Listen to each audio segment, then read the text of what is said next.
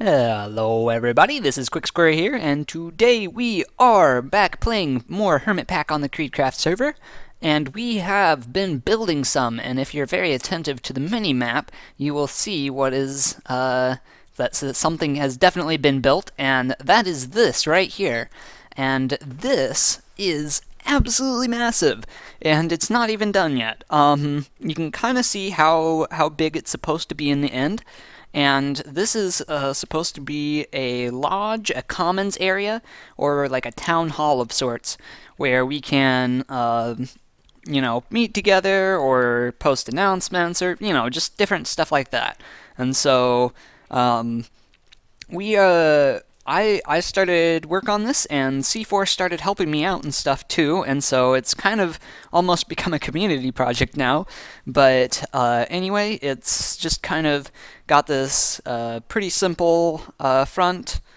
I don't know, maybe it's not as simple as I'm making it out to be, but it is. Yeah, anyway, this took me a long time to build all this, and we're not even half finished. We haven't even begun to think about the interior. I'm just going to put it like that. And so we got a long ways to go, but that is just fine, because what we are doing in today's episode is back over at our main base. We are going to be transforming this into an awesome ore-producing mine of awesomeness, I guess? Wow, that was a lot of awesome all in one sentence. So, essentially, we're gonna be using the Actually Additions Atomic Reconstructor with a lens that it has, and if we go over and grab that book out of one of these chests over here, aha, Reconstruction, we want the Lens of the Miner, and this essentially creates ores out of stone. When it hits stone, it turns the stone into an overworld ore, and when it hits a block of netherrack, it'll turn the netherrack into another ore. And then each operation uses quite a bit of power, and so we'll need to run power over here eventually. But for the moment, we want to start on the aesthetic part of this build, and that will be that we'll have a minecart running down and back up out of the mine down here. And so I'm guessing that eventually we'll probably even have our cable go underground instead of above ground to here, and so I'm not even going to worry about running power to the place where we're going to be doing this eventually, but dun dun dun, there we go. Yeah, we filled in this area with dirt because this is the level of stuff that this wall is holding back, or protecting from potential floods because of the dam. And so this is the level of dirt that we want this to be at. And so before we had a massive mine shaft that went all the way down there, but the thing is, we don't actually want to go all the way down there and transport stuff. We want to go just far enough so that we have room to do stuff without actually worrying about space from above, but without being too far so that we don't have to transport the minecart super duper far each time.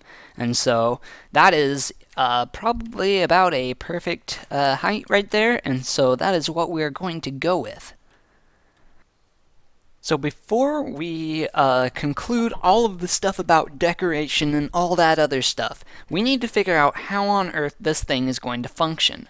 And so in order to do that, what I've gotten here is we have our atomic deconstructor, and we need some power for it. And so for that, I am going to use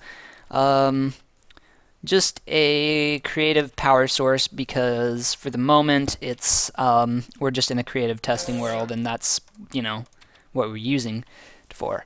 So now we want to put this lens on there. Ta-da! Okay, so now it has the lens of the miner on there, and I believe if we take a redstone torch, we can toggle what mode this is in. Yeah, okay. Now, whenever it receives a redstone pulse, it will fire the laser. So, Now we want to coordinate that with the auto placer right here and the mechanical miner right there, so that whenever the laser fires, we have stone right here, and that everything else is taken back out. Get out of here, sheep. We don't... Yeah. No. Don't come any closer. Yeah, there you go. Okay. So, now, what we have here is we have our auto placer from Actually Additions. We have an item conduit and a quantum storage unit. Now, the quantum storage unit takes all of the stone. This is just supposed to be exemplary of a supply of stone, which we'll have to get from somewhere else. Possibly start automatically producing stuff like stone, and you can see it just goes from there into the placer right here. Now, we always want there to be something right here, whether it's an ore or a stone, then we want there to be something there. So, what we're going to do is we're going to put this to deactivation mode, meaning that it will always place something right there, which is by default. If there's nothing else there, it will always place something there. Now, we need to set up a timer so that every so often this laser will fire, and then, in quick succession after it, this mechanical miner will mine it. And by the way, we do have this mechanical miner on redstone mode, redstone on, so that it will automate, so that we actually have to send it a pulse in order for it to mine the block there. Otherwise, it would continuously mine the stone and turn it into cobblestone because we don't have a Silk Touch book right there. So the basic system is set up right here. So first off, this laser will fire, you can see, will fire a little bit after it receives the redstone signal. So we have it at the minimum amount of redstone signal as far as a tick delay goes. This is our timer. Right now it's set to 100 ticks, 20 ticks a second. And then we have this at 3 things of delay running into a block right here, which then powers this mechanical miner, which will then mine whatever ore was just created by the atomic reconstructor right there. So, yeah.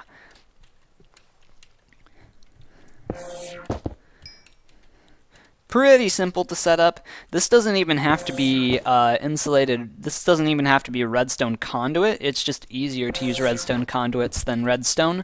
And so this can actually just be plain old redstone if we want it to be. This is very simple stuff as far as the redstone goes right here. Now the question is, can we decrease this tick delay? Or will that have some negative impact on it, prevent it from working correctly? So we're going to set this to 60 ticks and see what happens. Wait, what? An instone ore.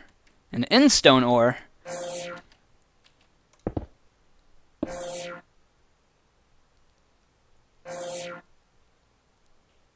Oh, this thing is full. So we need to extract everything from here into a crate. Just for an example.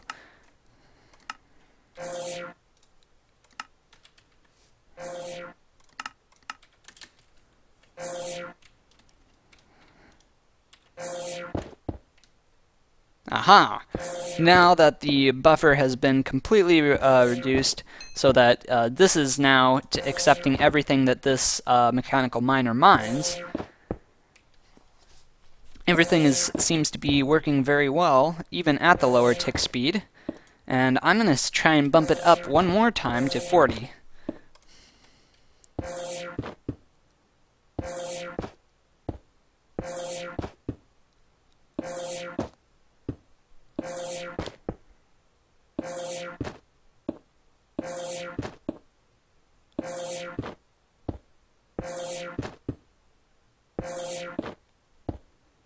Okay, 40 seems to be working fine. Let's bump it up to 20.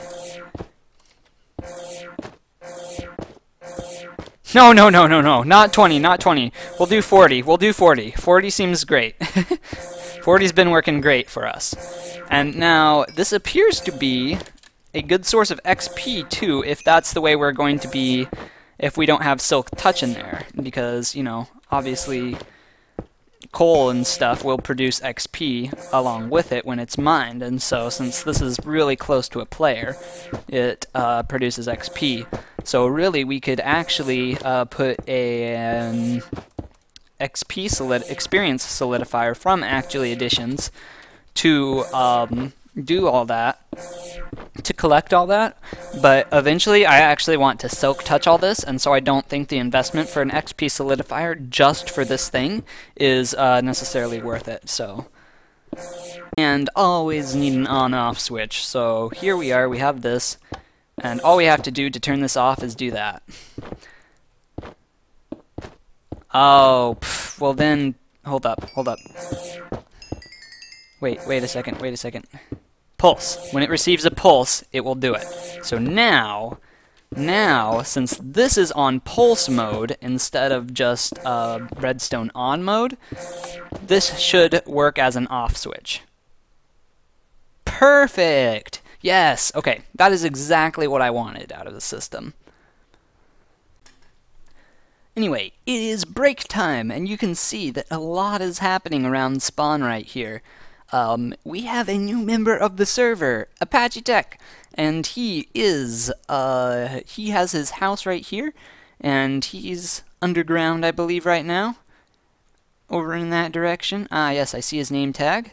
Yeah, but this is his house. He's just recently come to the server, but he did a lot of cleaning up around spawn, and he used the, what's it called?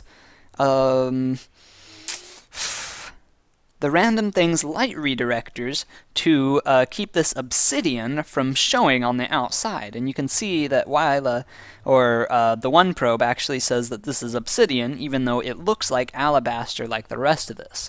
So this is really cool, and he's done some stuff in the nether as well, and so we're going to take a peek into there and show all of you what's going on. And ta-da! He has, oh my goodness, done this whole thing with a whole ton of bedrock everywhere. And so it's looking really good. And yeah, so what he did in order to make this possible, he used the wand called the moving wand. The moving wand.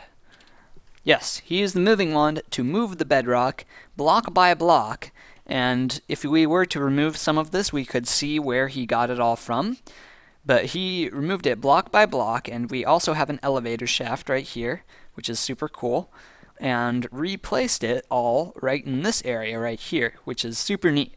So anyway, he's done a ton of work for the server, and you should really go check out his videos. He has a YouTube channel, and it will be in the description below. But the next step in getting our ore machine put together is to gather all of the required parts and machines and stuff like that. Okay, so here we are. We have all of our stuff put together in the right thing. The delay is at 40 ticks. We've slightly modified the redstone and the positioning of our auto placer, but that's okay.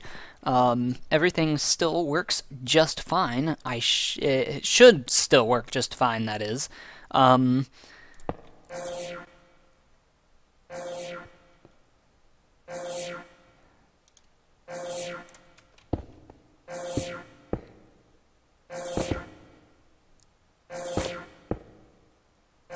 Yes, okay, it is working just fine. Now, oh wow, that is sapping power.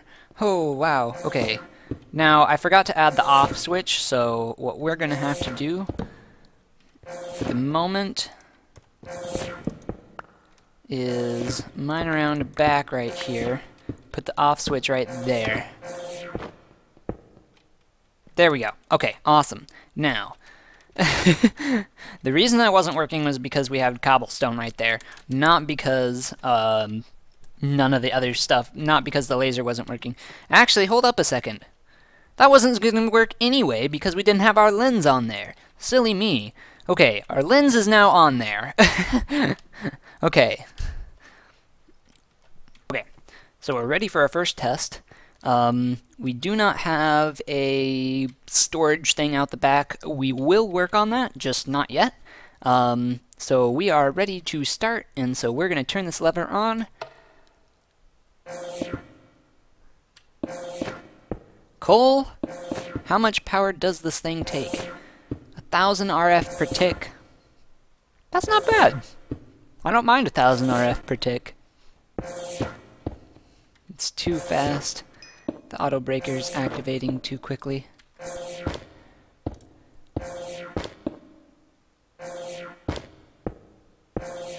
Oh, and now it's completely out of power. Nope, nope, nope. Off. Abort, abort, abort. Okay. So, glad we did this test. The repeaters were set too fast, and so occasionally the mechanical miner right here would break the thing without the laser actually converting it first, and so the laser would just be a wasted shot. This thing, oh my goodness. Oh, I know why it was taking 1,000 RF per tick. Because that's the maximum output from this thing right here. Okay, so it's actually more than 1,000 RF per tick, which is quite a bit considering we only have water wheels for our power source right now. So we definitely need to think about getting some better power and other stuff like that. But for the moment, this thing is working, and I am super happy about it, because now we have pretty much all the ores we could ever need right here, just from this one machine. Super awesome. Very excited about this. Now we need to work on where we're going to put all of the stuff that comes out of the miner right here. So I decided that instead of using minecarts, we are going to use conveyor belts. So we have a bunch of rotten flesh right here that we are going to dump on the ground, turn on our laser right there, and turn it all to leather. Okay, so we have conveyor belts here. And I'm wondering if we can... I thought we could make these go up a slope, but apparently not. Aha, there we go. Okay, so what you have to do is you have to make sure that there's something up there first, and then place it down. So, we are going to start from the top, have everything run into this chest right there, and then work our way back down,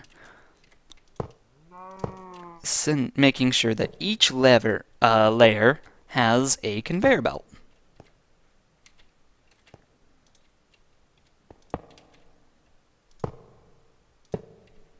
And there we go. Oh my goodness, we can ride on this. That's so cool. Oh boy. And then hopefully that should automatically put stuff into the chest. If not, actually, yeah, we can test that out right now. Throw something down, and it does automatically put it into the chest, so that actually works very, very well. Aha, there we go. Yes. You can see all this stuff bouncing up along there, and so what we've done here is we actually don't need this connection right here, and so what we can do is disable it, but we have the mechanical miner outputting to a chest, which is then has a hopper right here that is outputting onto the conveyor belt. And so from there it comes all the way up into the chest up here. So yeah, everything's working very nicely, and this system is pretty close to done. Okay, so now while this thing is not in its final state, we can still turn it on for a little bit. So we're going to come back here, turn this lever off so that things will start working, and we should see the ores start to head up there, and that is super duper cool. Lots of stuff coming up. That's super neat.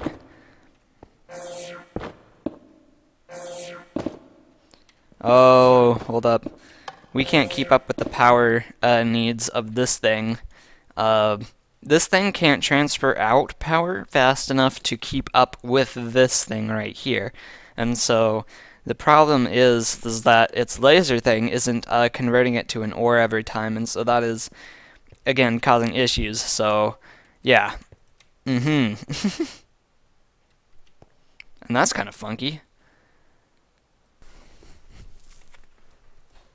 Okay, so I made a better capacitor bank, and that gives me 5K RF per tick instead of 1K. And so, let's see how this one does.